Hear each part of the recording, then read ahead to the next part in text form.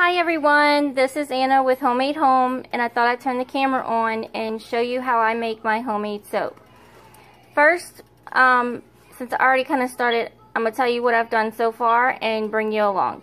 So far I have grated up my Phil Napa bar, and I put in my water so far, I put 3 to 4 cups of water in here, and I always, this bowl is just used, this pot is one that I got old, that I had, that I burnt a little, so now I use this for my detergent for my clothes. So in here so far I got about a half a stick grated in here, and I am just slowly melting it in here.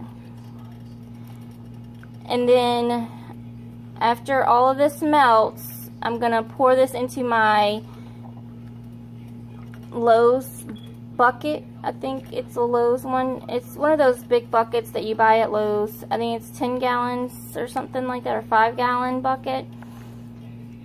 And I'll show you what it is, and I'm gonna find out exactly how many, gallons it is.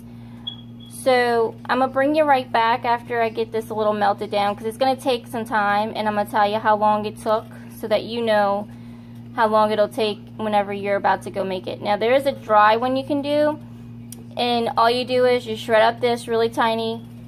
You do a cup of the Arm & Hammer washing soda and a cup of the borax, and you use a tablespoon of that in your laundry soap, and that's it as your laundry soap. I do liquid because I find that it, when I do cold washes, that I still have some of the powder stuff in my laundry, so that's why I'm doing it. I do liquid.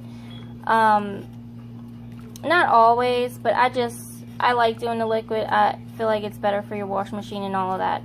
It's in my head, probably not true. But anyway, I'm going to bring you back once I get this all melted, all my Phil Napa melted in here. And I do a little at a time. You don't want to put all of it in at one time. You want to melt a little and then put some more. Melt a little, put some more. Okay? And I'm going to bring you back once I get this all melted. Okay guys, I have got everything melted down, and I'm going to add to this a cup of borax, and let me show you what let me show you this one since I have it. A cup of Laundry Booster Super Washing Soda, and it's by Arm & Hammer, and they do have another company that makes it, so it's not regular baking soda, it is washing soda. So this is for laundry, kitchen, and cleans all that stuff. And you could probably also use this as a cleaning solution on your countertops and all that too, if you wanted to. But you probably want to dilute it more than, Okay, so I'm going to put a cup of this in. And just a minute, let me get the borax. And this is borax. It is an all-natural cleaner, and so is the super washing soda. And I think the Phil Napa is too. But I'm not sure, so don't quote me on that. I'm going to read the package and let you know. So I'm going to add in a cup of borax. First, let that melt down. I'm going to add in a cup of the Arm & Hammer washing soda. Let that melt down, and then I'm going to bring you back. So far, I have melted all my stuff together, and I went ahead and used, when I was melting, I went ahead and used 2 cups of borax, 2 cups of the washing soda, because I just wanted it to, I usually use Zoop, and with the Zoop, I only use the 1 cup to 1 cup ratio, because the Zoop makes it a lot thicker. It's a bigger bar of soap than the Phil Napa is. So that's why I did that. Now, I poured it in, and then I filled up my bucket almost to the top. There's still some room here. And this is a 5-gallon bucket because it's going to grow overnight. Like when you let it set, like I'm going to let this set for a couple hours. I usually,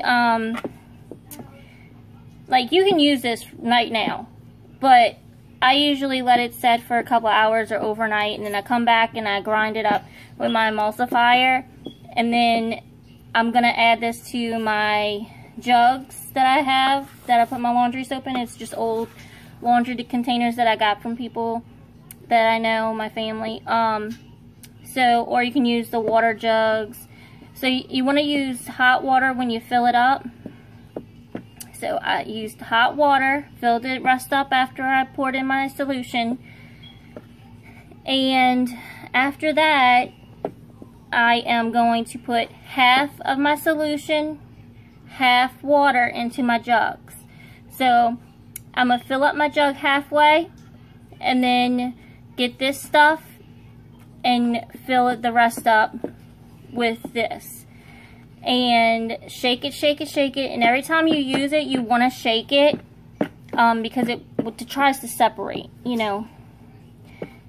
And that's it. 3 ingredients, well 4 ingredients if you count the water, and you have laundry soap. This will make 10 gallons of laundry soap. So if you add that up, your borax is like $3, your washing soda is $3, your Phil Napa bar is $1 and, well, 94 cents, and your water is practically free out of your sink.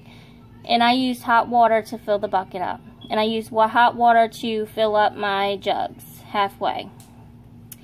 Thanks for watching, and once I get a tripod, my videos will be a little better, because then you can see everything I'm doing, rather than just seeing me come back and stuff like that, because when I'm trying to one-hand everything and it doesn't work. So, thanks for watching, and be blessed, and make sure you subscribe so you can see the next DIY or vlog that I do. Have a great day and be blessed. Bye!